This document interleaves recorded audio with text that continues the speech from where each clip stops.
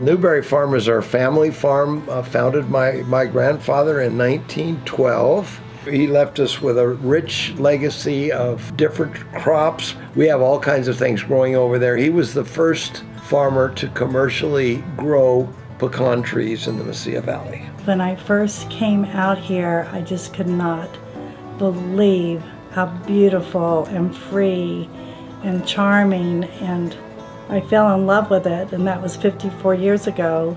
I grew up with blacksmiths and farmers, and you feel that over there. You feel that connection. You can almost feel the DNA, and making things with your hands, you know, and just being able to take a piece of bare land and cultivate it and grow crops. It's probably the most creative experience in the world, other than having children. Try to have parties every summer just because I am so proud of it. And I'm thinking to myself, why am I going to have that party?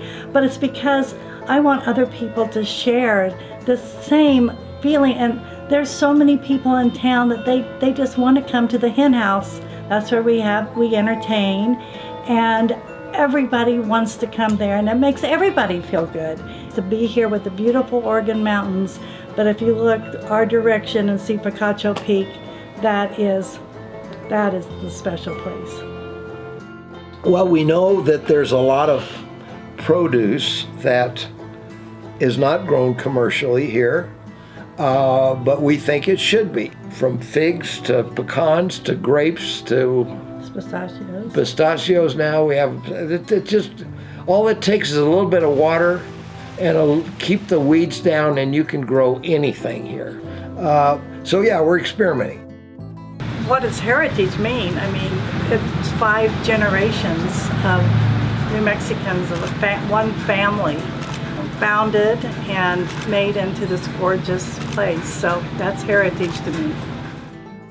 We intend to keep it the way it is, restore it if we need to, and carry on that legacy.